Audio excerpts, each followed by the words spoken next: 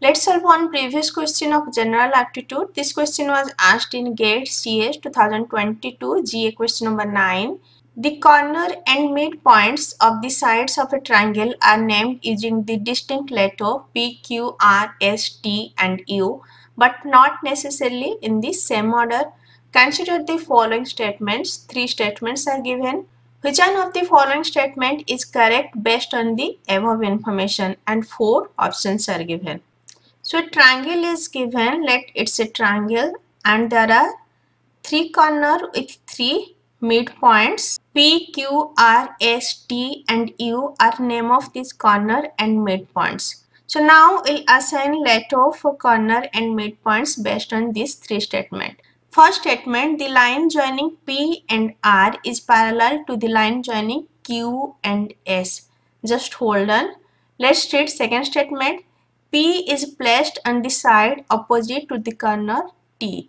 So if one corner is T, then in opposite it can be P. So if here it's T, then P can be either here or here. It should be in opposite corner. Let me consider P here. Now first statement, P and R should be parallel to Q and S. So here it's P, we can consider R here or at midpoint, and QS, let this is Q, this is S. So QS should be parallel to PR. If you are considering R at midpoint, then PR will be this. If you are considering R here in this corner, then PR will be this. So QS should be parallel to PR.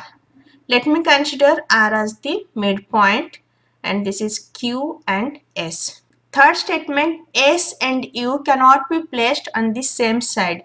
Here it's S, so U cannot be placed in this line. So U we can place here, even U can place here also in place of R. Now check the option. Option A, P cannot be placed at a corner.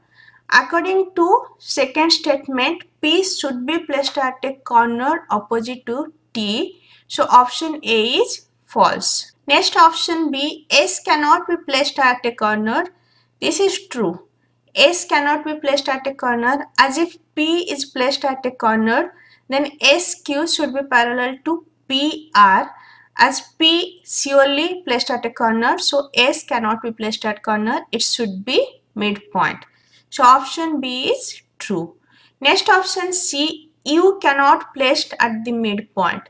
This is false. We can place U here, R here. We can alter R and U position. Still PR will be parallel to QS and U can present at midpoint. U is not in same side of S. In this side we cannot keep U, but U can be in opposite side of S. So U can be placed at R position, R can be placed at U position. So U can be placed at midpoint. Option C is false. Next option D, R cannot be placed at corner. This is false. R can be placed at corner. If you are placing R here, still QS will be parallel to PR. So answer will be option B. S cannot be placed at corner as P is placed at corner. When P is placed at corner, S and Q should be parallel to P and R. That's why option B is true.